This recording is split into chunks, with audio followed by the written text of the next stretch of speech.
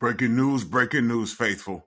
Dashon the Hawk Goldson is back. Just look at the lift that he has. Hopefully he can bring that to the secondary.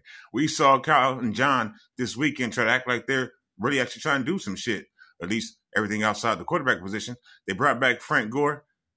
Alex Smith was walking his ass all around, surprisingly, the facility this weekend. And now Dashon the Hawk Goldson, one of the killers from our 2012 Super Bowl defense, has returned.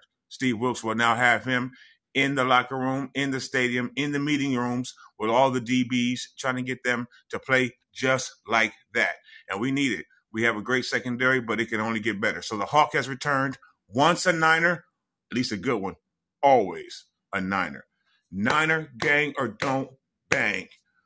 Bring that real action, that 2012 type defensive action to the team so that no matter who's playing quarterback, we're going to win our games. Y'all be safe.